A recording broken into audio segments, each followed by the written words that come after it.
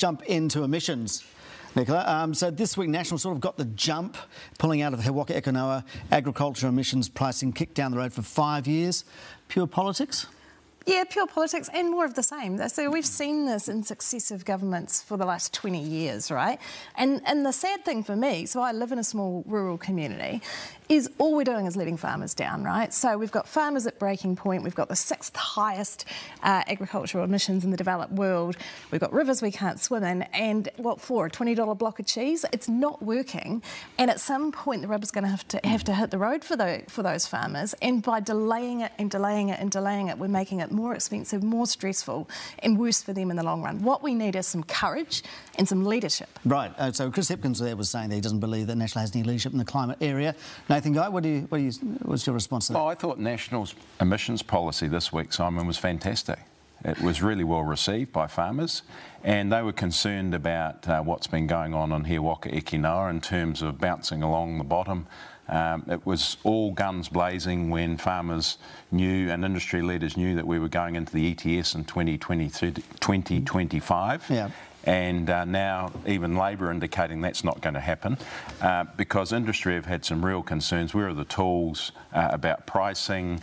It's quite hard to change behaviour inside the farm gate if you can't provide a toolbox with the tools for farmers. That technology hasn't turned up yet. Okay. But there's I was just going to say, there's no one denying, well, there probably are a few deniers, but generally speaking, in rural communities, they realise something needs to change. It's about the how. Yeah, OK, so there's obviously disagreement about the how. Mark Jennings, I mean, do you think that National's just trying to set itself apart just for the rural vote? Yeah, I'm very interested in Matthew's views on this. I think they are really worried about ACT. They really want to pull some votes back off ACT. But, you know, 26 years, I think now that we've been talking about agricultural emissions, kicking it down the track another 5 years, and even then it'll get kicked down the track again, probably if National and ACT are in place.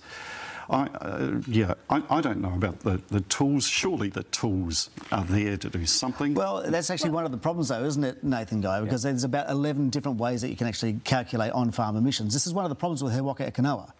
Well, one of the problems is, you are right, there's 11 calculators. No one completely understands their emissions. Everyone's measuring differently through these calculator models. Yep. I think there is quite a bit of room to actually make progress on this. One of those is measuring on-farm emissions, getting a decent calculator underway, just deferring the pricing for a while to give everyone comfort that it can work.